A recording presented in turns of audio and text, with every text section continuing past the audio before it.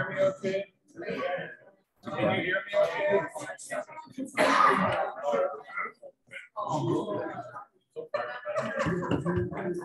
Yeah, keep talking.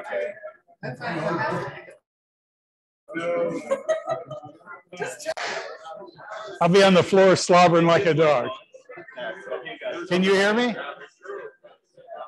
So am I coming through the speakers there? Okay. Okay. So then that'll record it for us too.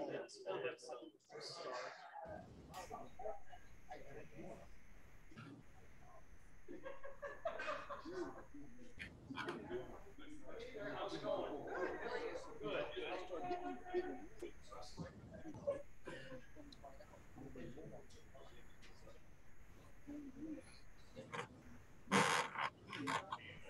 Good. Mute.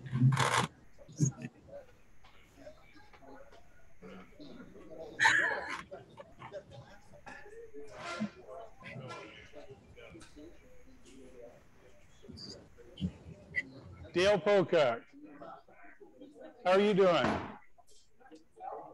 Doing good.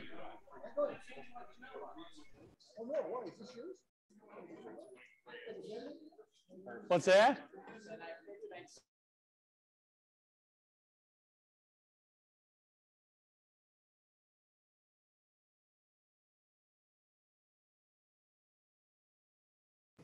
Did you do that? I don't know what's going on. What's the chat thing going on here? What's that?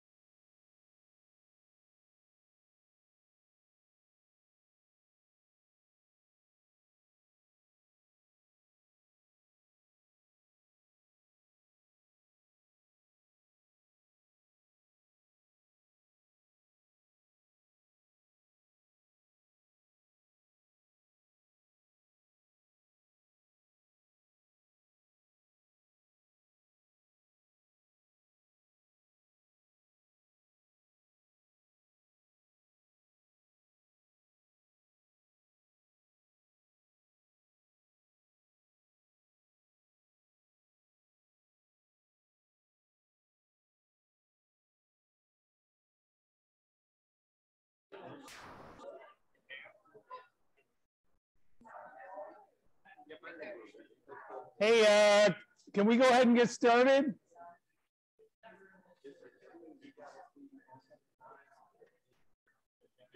I'll wait for Kim. Hey, good evening, everyone. Good evening. Hey, welcome to the April meeting of the Sandusky River Valley Beekeepers.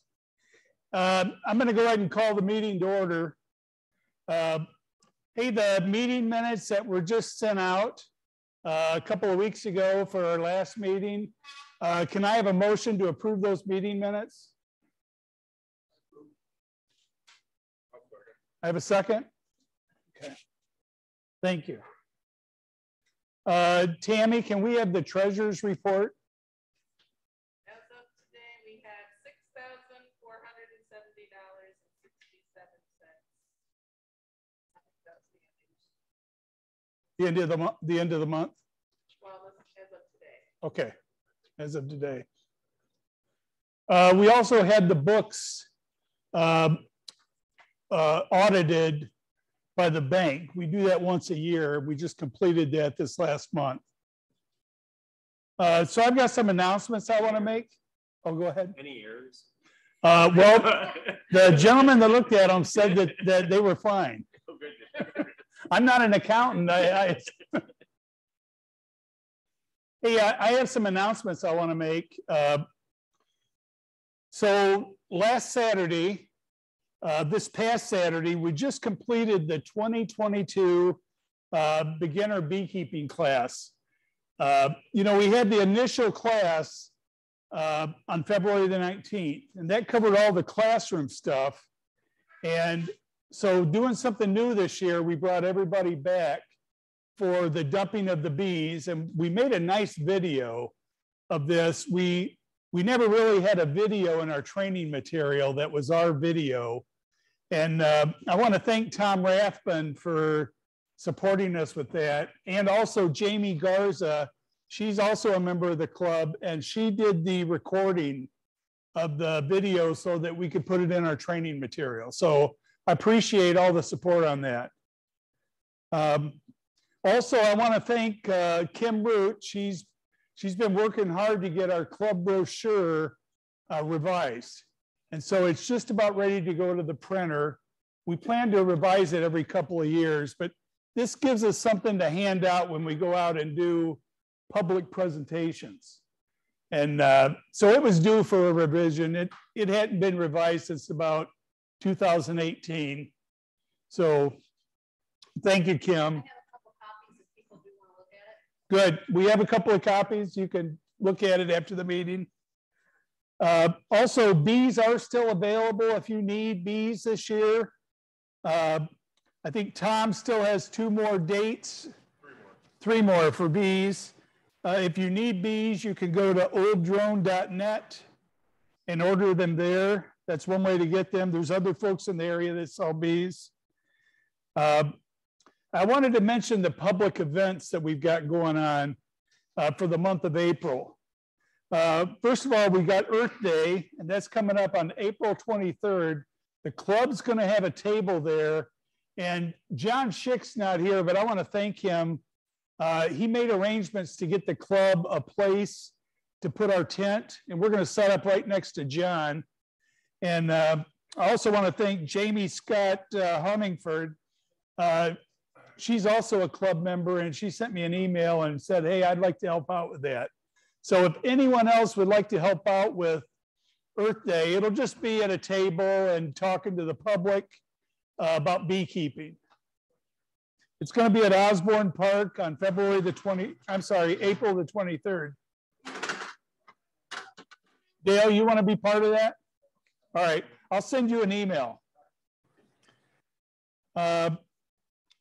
Also on April the 27th, Tammy and I is going to be doing a presentation to a group out of Norwalk.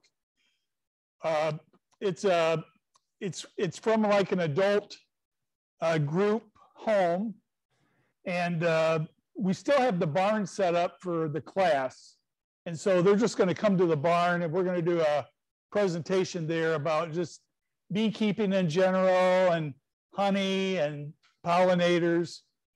And then we're also still trying to set up the date for the veterans home. So the veterans group in Sandusky also wanted to come down to the barn, and we were going to do the same presentation for them. So that's what we got going on for April. Yeah, I remind the club that our main mission is to educate the public about beekeeping, the importance of bees, pollinators, and how important bees is to our food supply and the environment. Also, I want to remind you that after the meeting, we're going to have door prizes over here that'll be given away, so don't rush out. Also, if you haven't signed in, make sure that you're signed in on the sign-in sheet up here. And one other thing, a couple other things I want to mention, committees. So right now we have 2 committees that we've started. And we have one committee that's looking into getting our new shirts and hats with our logo. And the folks on that committee is Doug and Becky Ritchie and Rosemary Clifford, I'm sorry. Rosemary, I'm 64. Come on, give me a break. I just turned 64. Doug, you want to give us an update on what's going on with that? I'm Doug Ritchie, my wife Becky, and Rosemary Clifford's on merchandise committee. We're looking at getting some products with our logo on it. We're talking to some different vendors, and what we're looking at is some hats, some polos, some t-shirts, and maybe a jacket. And in the next month, we'll have everything all ready. And as far as payment, we're going to be asking for payment at the time of order, so we don't run into any problems. More to come. Good. Thank you, Doug. Thank you, group. Yeah, Dale. No, can we make sure the hats are in black? A lot of people the bee things and the hats are black. And you don't want to wear it around your eye. You want to wear it. We're staying away from black attire. Okay, thanks.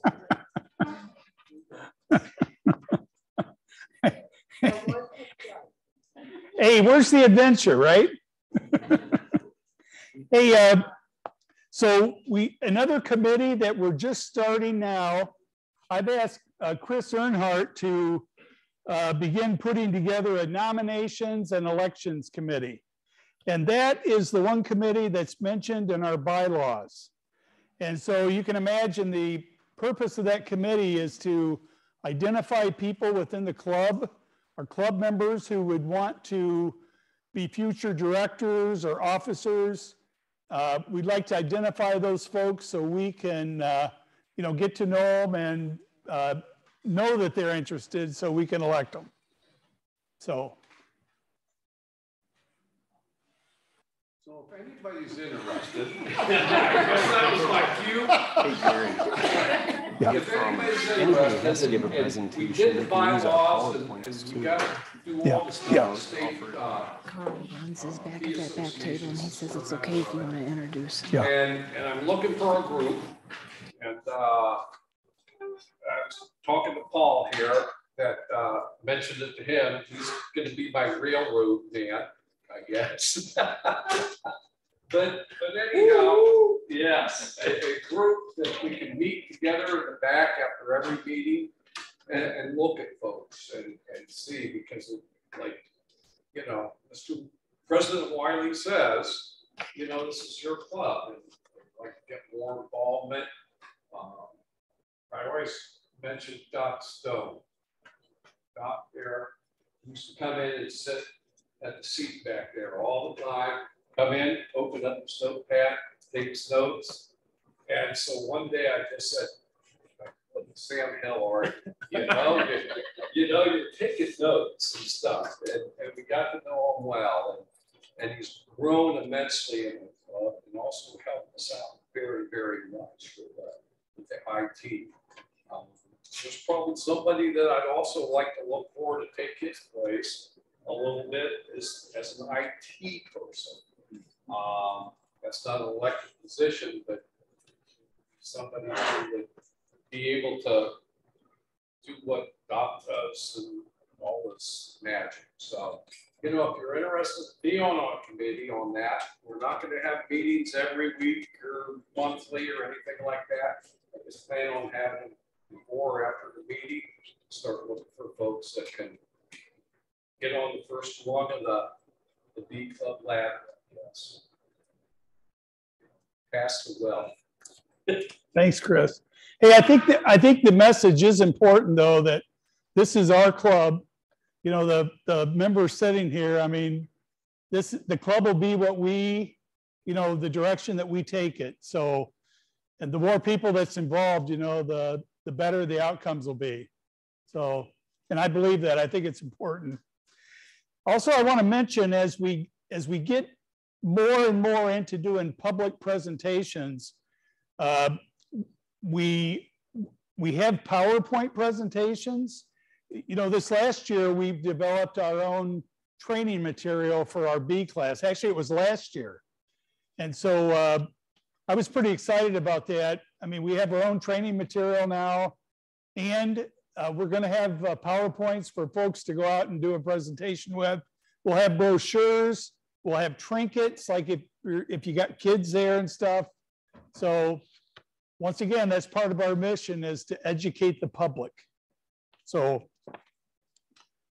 with that. A quick question from somebody. She said with the vets program, are the hives around their homes or in Sandusky? The vets program is really just an informational program. There's no beekeeping instruction or anything like that. It's really just high level beekeeping, the importance of bees to our food supply, the environment, honey, the byproducts of bees. Yeah, Doug. Just one question. Do we know how many paid members we have at this time? Yes, right now we have 115 paid memberships. So, all right.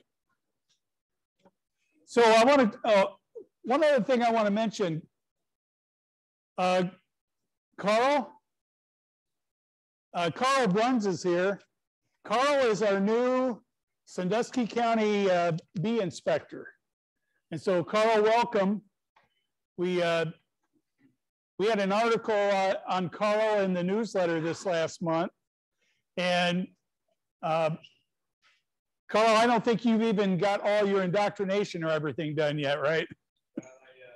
Okay. Still waiting on some paperwork from Barb and all the, I gotta get filled in a little bit, but I work kind of close with the Huron County inspectors who kind of already told me.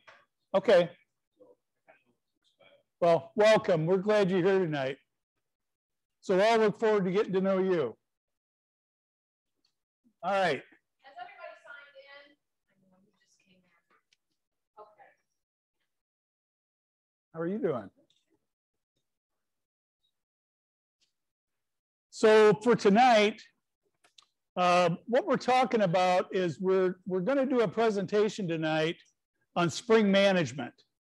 And you know, when we started looking at spring management, it encompasses such a broad area. And so I'm going to lead out as kind of the facilitator of this, but I asked Tom Rathman, Evelyn Lippard, Terry Lowe. I asked them to kind of be our panel answering questions. So you guys just want to sit back there, you can sit up here, it doesn't matter. All right, you can sit there. Just so we can hear them on the mic, that'll be the biggest thing. The Yep. Zoom people won't be able to hear them otherwise. So. Yeah, you know, I guess we can take them on mic. I don't know. Oh yeah, we'll take them yours. Okay, so what we're going to do, we're going to break spring management up into 2 sessions. You know, I promised the group that I would try to have us out of here around 8 o'clock every week. And so, so tonight we're going to cover a big chunk of this, and then we're going to finish it up at the May meeting. And we're going to kind of lay it out the way that the season would go. And that'll make more sense as we get into it. I can't take credit for this material. This is this PowerPoint. I put it together from material that came from Dana Stallman. And Dana's presentation, I really like this because he says, you know, every spring is like a new beginning for a beekeeper. You know, you think about everything that happened last year, everything you learned, everything that went well, everything that didn't go well. What Dana Stallman's saying is, you know, when it comes to spring management, it's a new beginning. It's a new year. You know, spring management sets us up for a successful beekeeping year. The goal is to make all of our hives stronger. You know, we want to find those weak hives. We want to equalize that strength across the bee yard. That's what we'd like. And what I'm really doing is setting myself up for a great honey harvest. And this is where, you know, the list can go on and on about all these different tasks. Some of them we'll talk about tonight, some of them we won't, some of them we won't talk about at all, but I start right out with examining, cleaning, and storing my dead out hives. You know, I often start this back in the winter if I know that I've got a dead out, I often start this a lot earlier in the year, but it is part of the spring management. This is also an important topic that I'd like to do at a future meeting is to talk about evaluating your beehives to find out, try to out why they died. So I've got that on a list for a future meeting. Want to talk about undoing hive winterization, feeding the bees, hive inspections, identifying weak bees or weak hives. Want to talk about assessing the queen's health, hive maintenance, and providing expansion space. That's what I want to talk about tonight. And if we have difficult questions, we have a couple of subject matter experts that'll jump right in to save me with some good answers. So this is it. This is the crux of it. March, April, May. And it's unpredictable. How many of you got out there? You see that 70 degrees? First weekend in March, we had a Saturday that was 70 and a Sunday that was in the 60s. How many of you had that feeling that I want to get right out there in those hives and start rotating those brood boxes? How many of you felt like I need to get in the hives today? Winter's over. So what I did the other night is I looked at the high temperatures for all of March, and look what I found. We had 5 days in the 70s, 4 days in the 60s, 5 days in the 50s, 6 days in the 40s, and 11 days below 40 for a high. And let me tell you, these 11 days when it was below 40, more of those were at the end of the month than at the beginning of the month. So my point is March is unpredictable. You know, it's a time that, at least in my bee yard, I pay most attention to feeding, making sure they got food. I don't get too crazy with tearing things apart or anything. So, anybody else feel that way? March? All right. Feeding bees. This is another topic we're not going to spend a lot of time on. We have copies up here of the newsletter from last month. We put out a comprehensive article on A to Z to bee feeding. And we have copies up here if you want that. I would tell you this time of the year, keep an eye on the food stores in your hives. You know, make sure your bees aren't going to starve to death. Hive winterization.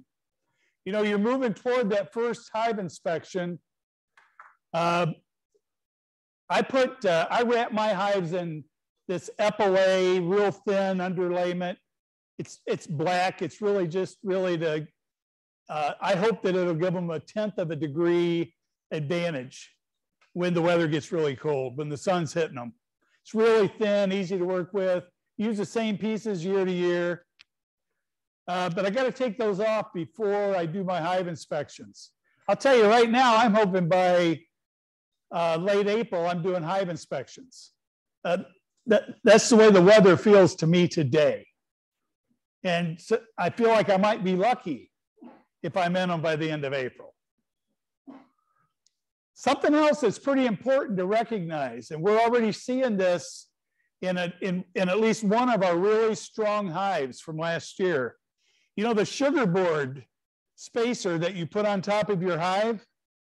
On one of our hives, we've already got the queen and her cohort that is filling that up with comb.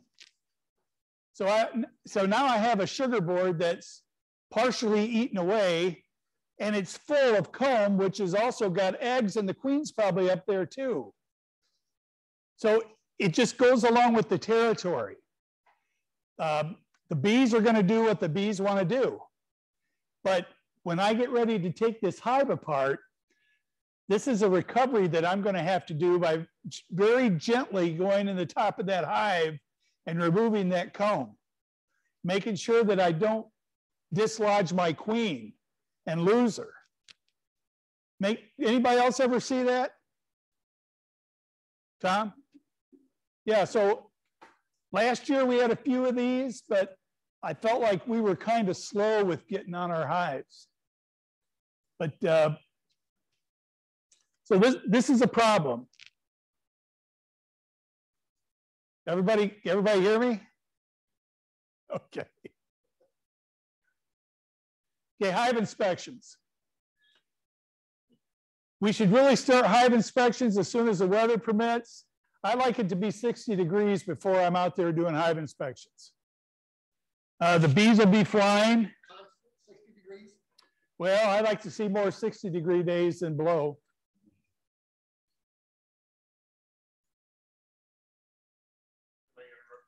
Go ahead, Tom. 60-degree days are good if it's 60 degrees when it's 10 o'clock in the morning. Because then you have all day for that hive to get warm. If you wait till 4 o'clock in the afternoon and it's 60 degrees, it's been 48, 50, 55, 60 at 4 o'clock. Then at 5 o'clock, it's going the other way. And you tear that hive apart, that whole hive, you just got to build up that heat again. So, yeah, I wouldn't do it just because it's 60 degrees. It's going to have to be 60 degrees in the early part of the day and then warm up from that time on. You know, just because we got a 60-degree day, we still get 38-degree nights. Yeah. So, you know, just I wouldn't do any inspection for a while yet. Yeah. It's just too early for that. Unless the weather changes drastically and we get 75-degree days and it's hot, we're complaining about how hot it is. Well, I know at least for the next 10 days, the nightly lows is down in the 30s and 40s. I mean, we're still down there. Evelyn, do you think you can get your bees sooner with your arrangement at all with the weather? The bottom too much because the building just warmer. There's no heat in there. The windows are actually open. Evelyn, can you stand up and just mention how you take care of, I mean, what kind of beehives you have? Most of my hives are, but I also have shot hives that are in a building cabinet where you take the frames out and take a book off the bookshelf. I can go not and I can check them on ratings. That doesn't seem to bother me. I won't be in yet either, except for one thing. But it does stay warmer in the building. It also stays cooler in the building. It's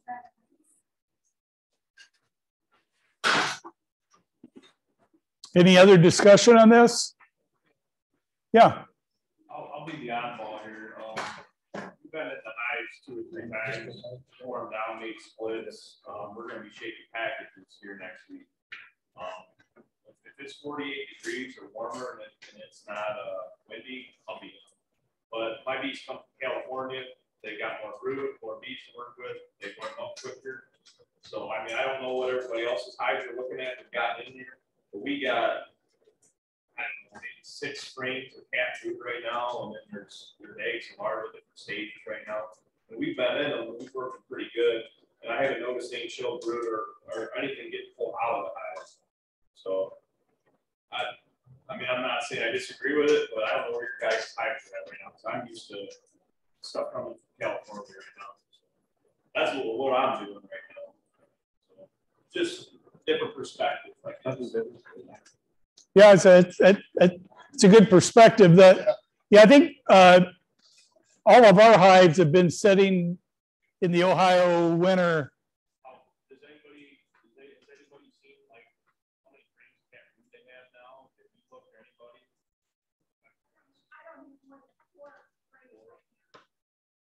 I was curious. Maybe give a little bit of background on Carl's coming from the commercial lights. Yeah. Hey, Carl. Yeah. Can you give us a little bit of background on where you're coming from? Like how many hives and more of a commercial outfit versus.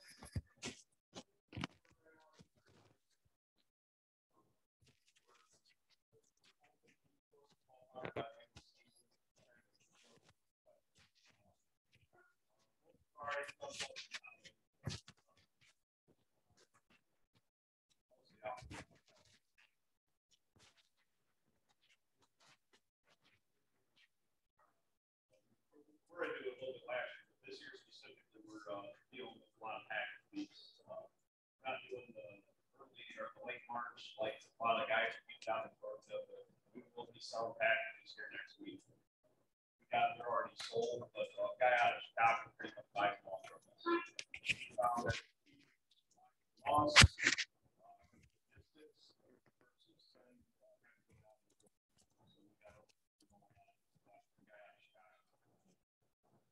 Other than that, I mean, I partnered up with the guy out of Norwalk, and we've been working together this year to go ahead and we kind of worked together the last couple of years off and on, just trying to see what we wanted to do. I think we're going to merge some two businesses and just make one out. That's where I'm at. Good. I think we're up to 200 units roughly. We got sold, and then at the end of the year, about 400 packages sold. Probably going to shake about 100 to 150 each week. Yeah, so next time be better.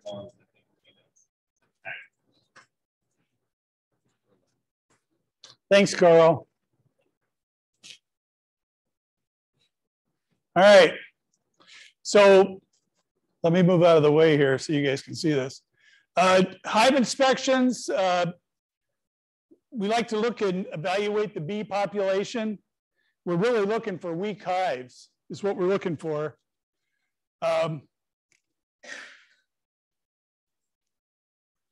I use this example here that Dana put in here. So here's a hive that's got 3 frames of bees. Any of you ever find one of your hives like that in the spring? Yeah. Yeah, 3 frames of bees. The bees made it through the winter. They may or may not have a queen. I doubt whether they have a queen. But the bee population's small. Their chance of survival is not very good without some help. So,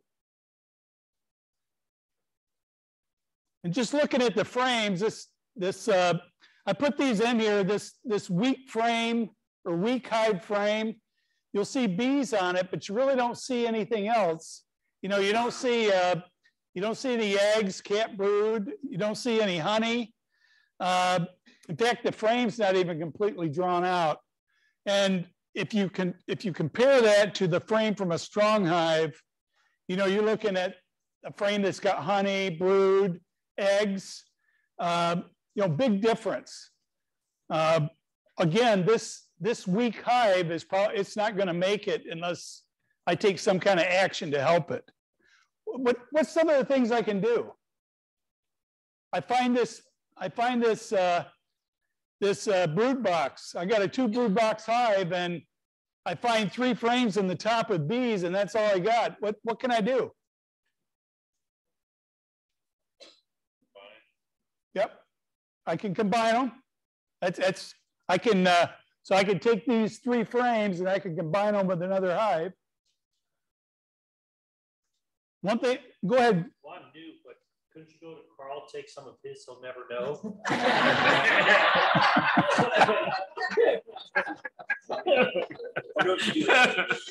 Well, you know, you could You know, you can discuss that with Carl, but I'm telling you, I saw some articles on Ohio Beekeeper about what was going on in California.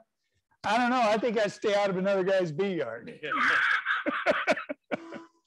Tom, what do you think? What should I do? Well, that's a good question. We're going to have to find out if we have a queen. Let's say we do. Yeah, well, let's say we do. Let's move along. So this week hive, you know, I'm going to have to get these bees with a bunch of other bees if I think they're going to survive. I need to make sure they got brood available so they can, their population of bees can continue to grow. Hopefully I'm one of these beekeepers that's got a, you know, 4, 5, 6, 50 hives where I can maybe steal from one hive and put in another. If I've only got one hive, I'm probably in trouble, okay? Because I need some bees. And once we do get this straightened out, we're gonna have to feed them to make sure that they live. Let's keep going here. Yeah.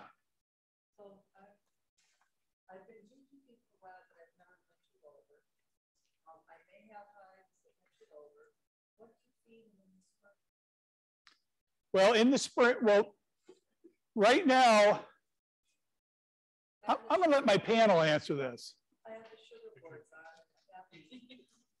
Now, go ahead, Tom.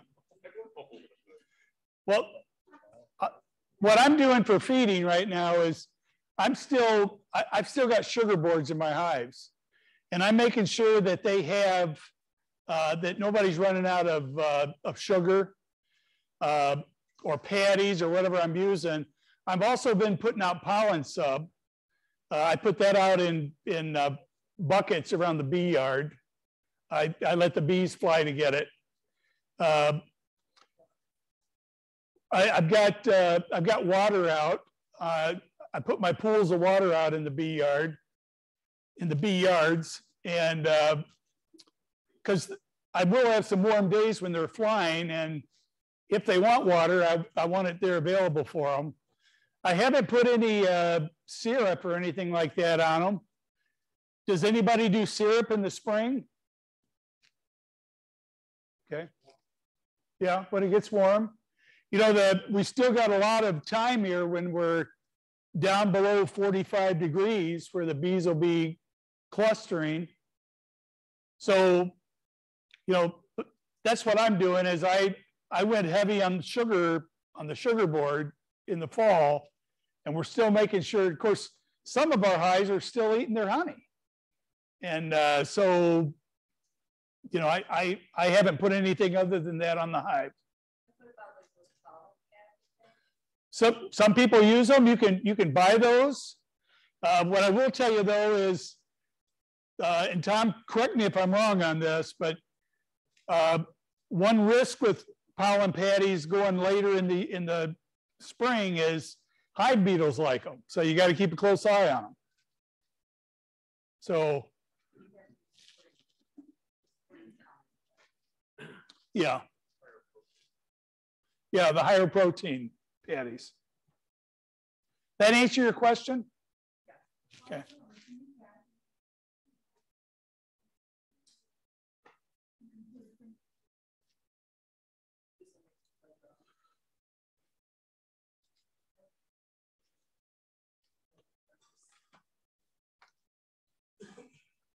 There's lots of different things you can do. You can dump sugar right on top of the brain if you wish. You can fondant canning. You know, you can buy fondant in a what's named that Bueller's? The Bueller's right down in Ashland. Bueller's in the China. They cater to beekeepers where you can buy a 50-pound block of fondant. And you know, if you only got 1 or 2 hives, that 50-pound block of fondant will last forever. But you just, what I always used to do is take a big spoonful, make it about the size of a softball, and it's fairly hard. You don't, I just keep it in the basement, wrapped up in the box that it comes in. And I might put that spoonful in a microwave for like 10 seconds, just to kind of loosen it up. put it between wax paper, roll it out with a rolling pin, and you put the wax paper and all right on top of your hives, on top of the frame. And the bees leave paper off and pull it outside. Do that. That's just another form of sugar for them. If you got a sugar board on top, you can put dry sugar in it, or you can make up a sugar board and put in it. I would be a little careful about putting syrup out right now, and especially if you don't have a inner feeder, you got like a boardman feeder that's sitting out front. You know, when it gets real cold, the bees are clustered inside. They're not going to go outside.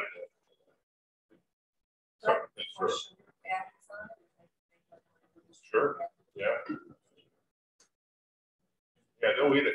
You know, I always used to say with these sugar boards, and I've said it several different times, us as humans can live off of a Snickers candy bar. It's not the healthiest thing in the world, but you can live off of the Snickers candy bar. That's the same thing with the sugar. You know, it's not the healthiest for the bees. It was much for the nectar, pollen for the young bees and the nectar, but they will survive the sugar. All right, we're going to continue. Hey, somebody brought up the queen. So, you know, I got this weak hive. Right now, it's pretty important. I determined, do I have a queen and what's she doing? You know, the success of the hive is going to be driven by that queen. You know, if you don't have any eggs, you don't have any capped brood. If the queen's not doing her job, or if she's missing, there's going to be a problem. You know, we got to have a good queen. Failing queens need to be replaced. Now, how am I going to know if a queen's failing? Ask her. Okay. Well, I'll tell you, just the fact that I got 3 frames of bees, I mean, that's a great big warning sign for me already. You know, I shouldn't be in a position where, let's say I'm going through my bee yard and I've checked 30 hives, and then I come upon this hive that's got 3 frames of bees in it. And like I said before, at first I doubt whether there's a queen in there, but if she's in there, there's something's wrong. And so the main thing is, if a queen's failing, she needs to be replaced. Well, it's nice to have 2 hives anyhow, so you got one to compare it to. You know, this one's busting with bees, and this one isn't doing anything at all. They should be kind of equal if the queen is doing what she's supposed to be doing. But you know, if you've only got 1 hive, then you know, maybe take some pictures of it and show another beekeeper or something, and figure out something that way. You know, that's one of the benefits of being part of the club, is when you encounter something that you're just not sure about. It's always good to be able to pick the phone up and call somebody that you know, and then just bounce it off them. Hey, this is what I got. This is what I think. What do you think? And I found that to be very helpful. You know, I have a solution. Everybody's got a solution. I mean, it's the old saying, you ask the same question to 10 different beekeepers, you're going to get 10 different answers. So it's just what I do works for me, and that's what I like to talk about. Yep. You know, what works for Gary, what works for anybody else is just, hey, that's great. If it works, you know, run with it. Yep. So it's just solutions and ideas for different problems. You know, I put this slide in here that talking about a good queen. You know, when I first started out beekeeping, I would read about queens that would last 5, 6 years, 4 years. Then I got to thinking, you know, if a queen's 4 years old or 5 years old, do I really want to risk going through another year with her? I don't have an answer for that, but at least I'd answer that question for myself. And, you know, I'll just tell you, in our bee yards, you know, if a queen's 2 years old, she's getting old. But that's the way I take care of it. Tammy and I don't always agree on this, but.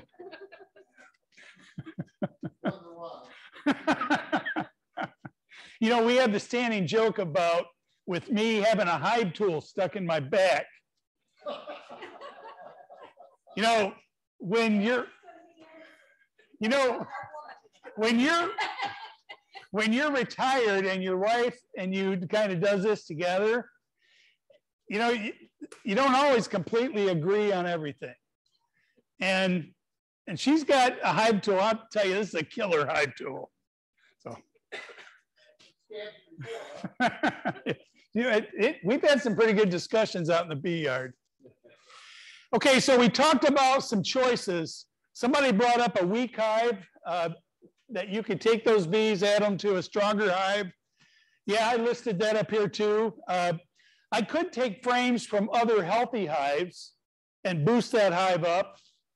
You know, another thing I like to do is reduce the hive space. If I've got a problem with a hive, let's say I got 3 frames of bees, I'm more likely to take those 3 frames and make a nuke out of it.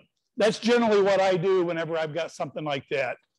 I certainly don't want them left in 2 brood boxes. It's way too much room. So I like to reduce the space on a weak hive until I see them beginning to recover. Maybe I put a new queen in there. Now I'm seeing, you know, a couple of frames of cat brood, you know, and I'm looking at this. I might even add a second story to that nuke and then reach the point where I put it back in a big hive. But that's the way I generally handle it.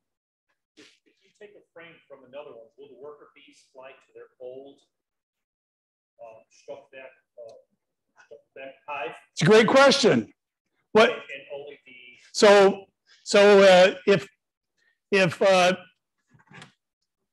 if I take a frame of bees from this hive and walk them over here and put them in this hive, what do you think? What are they going to do?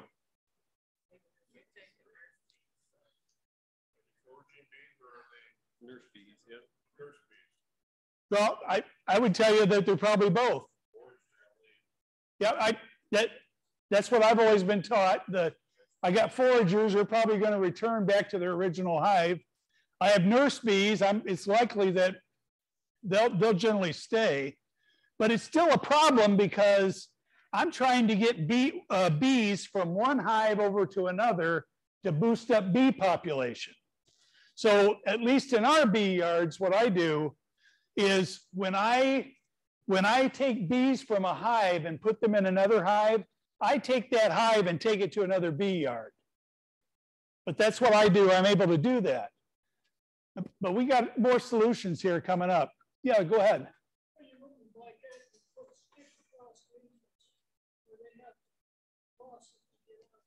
Yep.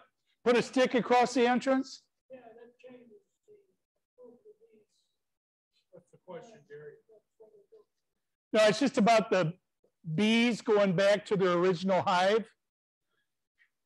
So one idea is to put something across the entrance so the bees will recognize that there's something different.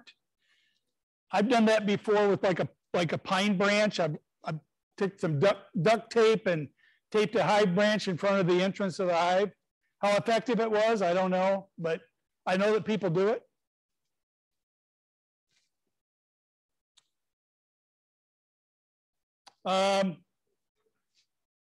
We talked about this one. It's probably a good idea to buy a queen. Now, if I need a queen in May, what's my options here? I can go see Carl. And because Carl, I think you probably have access to queens, probably from the south. Florida, yeah. I tell you what, it was toward the end of May, beginning of September, when I realized how weak our hive was. I went up to kill the queen, and they'd already killed when I started to move. The problem was they didn't have enough time to build it up before the yellow jackets hit, and they decimated it. Yep. So that was late in the year. Okay. So now back up to the beginning of the year. Okay, so I need a queen. So I know if I buy a queen that's made around here locally, I'm probably going to be lucky to get that queen by second week in June, maybe first week in June. So if I find myself needing a queen in May, Also, if I want my hive to make their own queen, what's the chances of that queen getting adequately mated around here in mid-May? Might not be that good. You know, from everything I've read about this, my point is if you need a queen, go buy a queen. Okay? Yeah, Terry. One thing to do is just check on see how many drone cells you got in your other hive. They'll tell you what's available out there in the area. Yep. And drone cells, don't waste your time. Yep, you can look at that. I've read articles about this though, about, you know, the genetics is way beyond me and my understanding of beekeeping, but a lot of the genetic people talk about having adequate numbers of drones so queens get adequately mated when they go out. And so I think there's a lot of things to consider. Weather, I think every year here might be different. You could have a warm year, a cold year. But my point is, if you need a queen, if you got a hive that's really in trouble, don't hesitate to go get a queen.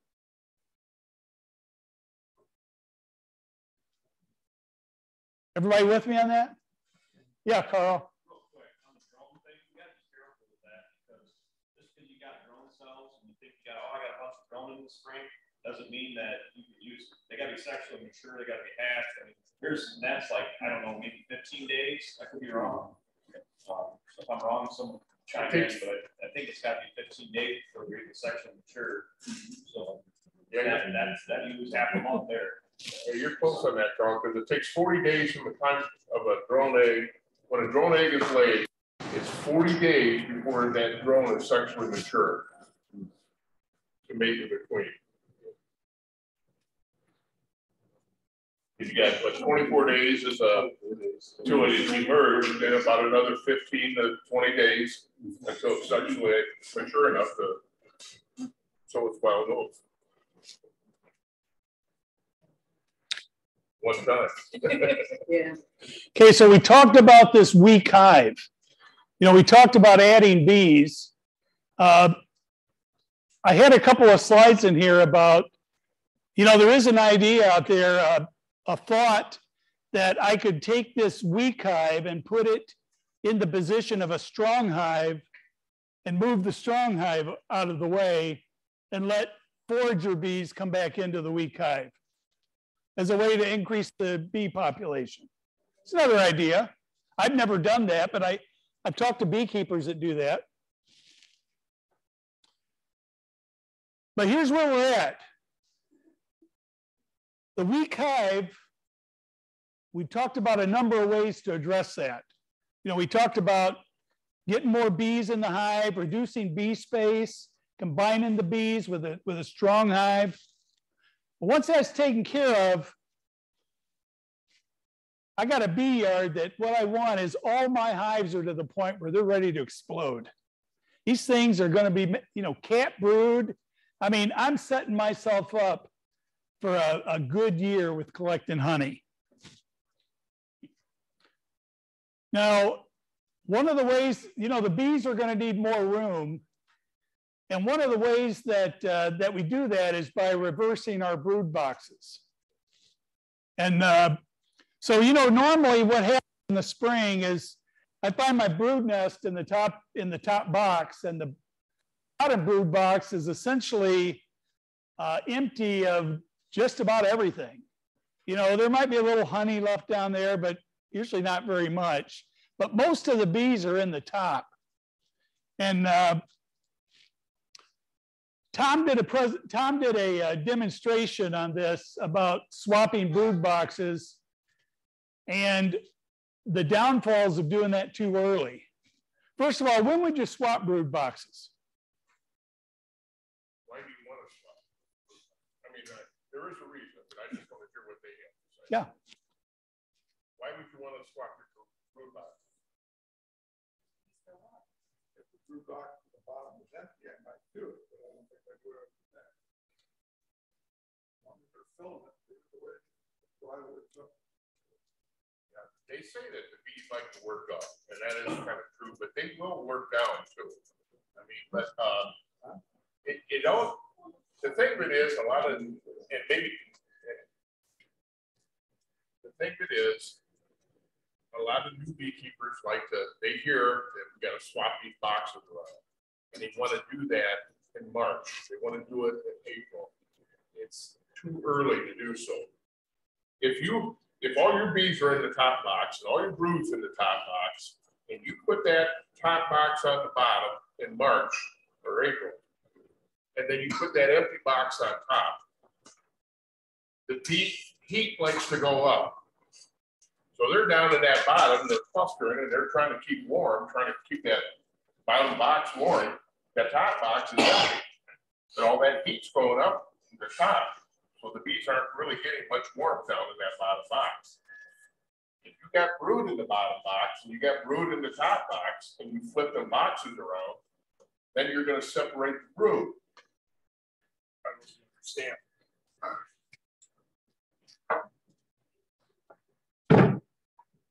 Did I mark on that? Yep, mark right on, Tom. Brand new boxes. All right, if you got brood here, like that, in both boxes, and go to rotate this box, where the brood's at now. Now, where are the bees going to go to keep them warm? They'll probably stay up here, and all these are going to get killed. They're going to die.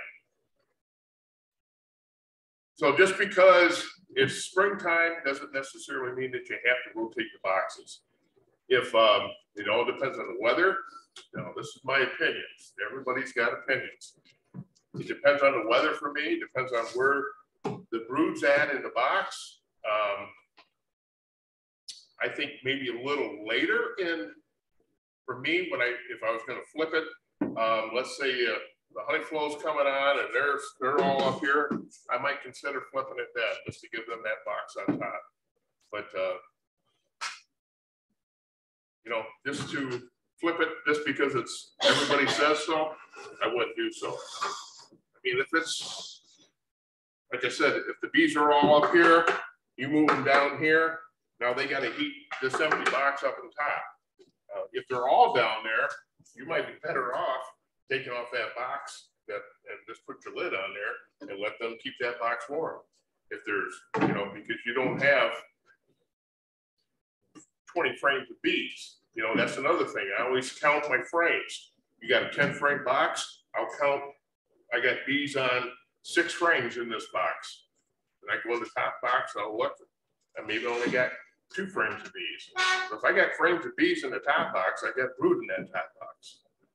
And like I said, you go to, well, it's on this side now. You go to split it, you're gonna have that scenario. These bees down here are gonna die.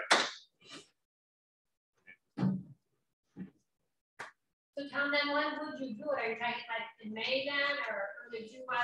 You said well, like Sharon said, you really don't necessarily have to do it. Okay. I know people, they say that you should because it helps with swarm control, but if they already have that swarm impulse, it's going to be really hard to change their mind anyhow. And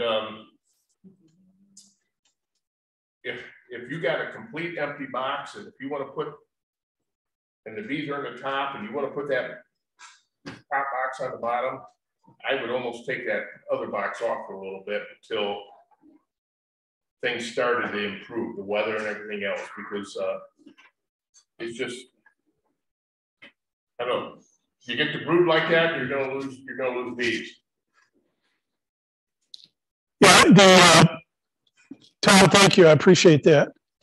I know at least what Tammy and I have been doing is, now we normally rotate our brood boxes. And what we're really doing is looking ahead at swarm prevention. And, but we don't normally rotate brood boxes until the nightly temperatures are at least 50 degrees. We don't, if it's going to be back in the 40s anytime the near future. We don't rotate brood boxes, but we try to set ourselves up so that the hive has plenty of room to expand, because these hives are going to be exploding. You know, in the week of Memorial Day is usually when we see swarms. If we've had boxes or hives that we haven't split, usually Memorial Day weekend is when we'll see the first swarm. Last year we saw our first swarm on May 15th. And so, but what we try to do to combat that is we rotate brood boxes to give more room in the hive while this bee population is exploding. But we don't do it until it's at least 50 degrees at night. And then along with, oh, go ahead, Tom. If it's still dropping down in the 30s, I wouldn't even consider flipping them. No, and we won't. And I've heard of some beekeepers doing it already. Yeah. And you're setting yourself up for failure. Yeah. I wouldn't flip them unless the nighttime temperature was above 45 or 50. Yeah. Because, you know, you get down in the 30s and they got to warm that whole double box up. You're going to have problems. Yeah. Well, Tammy keeps me honest on this. 50 degrees. If the nighttime temperatures have to be, and not just a few nights, but we're in the 50-degree range. So, good discussion. Other things that we do to give more room. I like to get honey supers on. Once again, you know, when the nighttime temperatures are up around 50 or above, I tend to get supers on my hives. I want to get as much of that nectar up top in the supers because I don't want it down in my brood boxes. So, in all this, I'm looking ahead, you know, with this giving the hive more room, I'm just looking ahead because I know that the end of May is coming. I know swarm season's coming. And so with that, here's what I'll tell you. Next meeting, what we're going to talk about, you know, we've talked about inspecting the hives, looking for weak hives. We talked about giving the hives more room, expanding brood boxes, putting on supers. Next month, what I want to talk about, hive splits. I want to talk about the A to Z of swarms, why they happen, what happens when they swarm. I want to talk about getting on the mite checks and treatments. You know, getting into the bee season, you know, we got to get our focus back on mites. And then also I want to talk about the other pests, hive beetles. Yeah. I guess I'd like to ask a question to the group is how many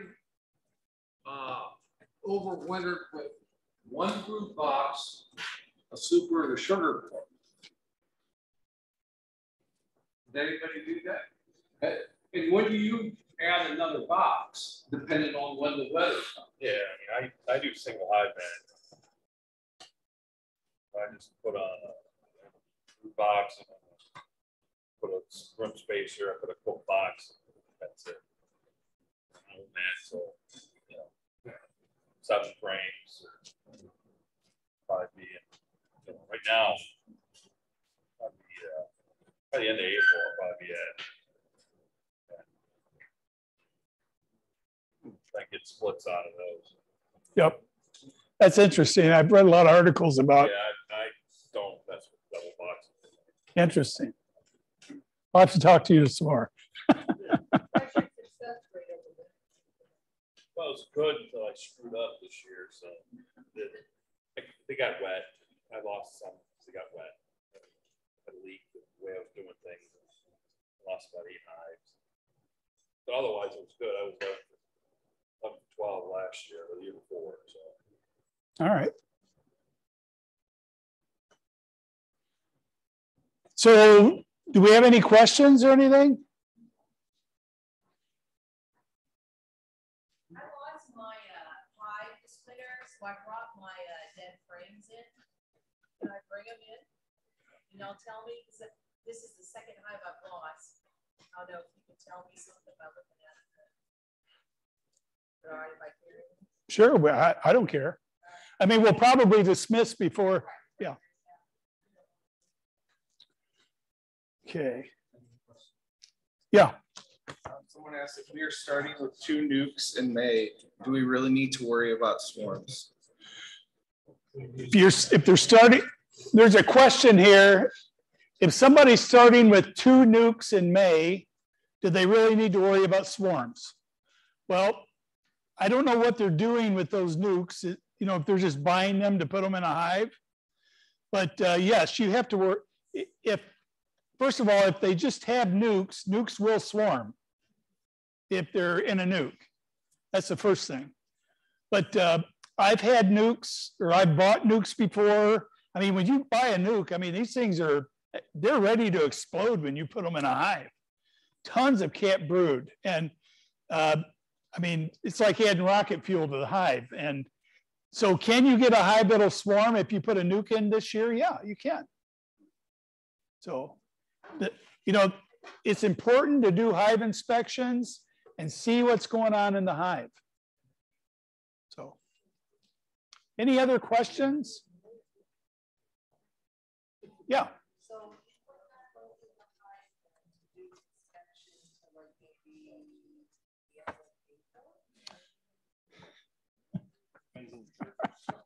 Hey, that's a loaded question.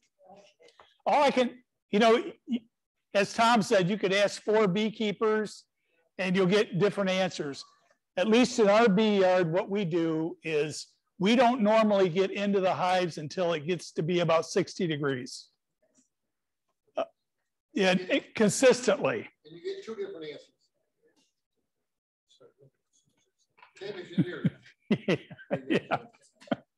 Yeah, 60 degrees is what I use consistently. Doesn't it depend on what you consider an inspection? I mean, you could take the lid off and see if sure eggs, you know, I mean, you don't have to pull every frame out. Yeah, I mean, it depends on how intrusive you're going to be. I'll tell you, throughout the winter, you know, we're raising lids and peeking in there, and if it's a little bit warmer, we're gonna open the lid wider and take a peek at what's going on. But I'm talking more about tearing the hive down and having a look at it, separating the brood boxes and looking and seeing what's going on, a full inspection. 60 degrees is what we use. Any other questions? You know, it's about 4 minutes after 8. I have failed you. I didn't get you guys out of here by 8 o'clock. But hey, another thing I want to mention, when I get together with the officers, I want to talk to them about a way that you can ask us questions for like future topics. Because I've had a few people say, you know, it'd be nice to cover this. And I want to make it easy where if somebody wants to cover a certain topic, I mean, we might cover it in a newsletter. We might spend 10 minutes at the beginning of the meeting talking about something, but if it's important to you, it's important to us. So, are you going to run over? Well, I'm not. Yeah, I'm running over right now. She said that she had some used frames to bring in. Yep. Should you reuse them or should you throw them away? How do you tell if you should reuse them or not? Have you ever had a dead out box? Pardon me? Have you ever had a dead out? Dead out. Yeah. You ever reuse the frame? I don't like to, but yeah. Okay. But I just question myself if I should have or not. You know, and I guess it depends on how old they are, you know, but I know a lot of people say that the darker the better. Well, I don't think that's true either, but is it or isn't it? I don't know. That's just. Hey, ask 4 people, you get 4 different answers. I understand that. I mean, if it's down like American Foundry, you know. That's a big difference. Yeah, go ahead. Nice, I mean, you have like 60 years old.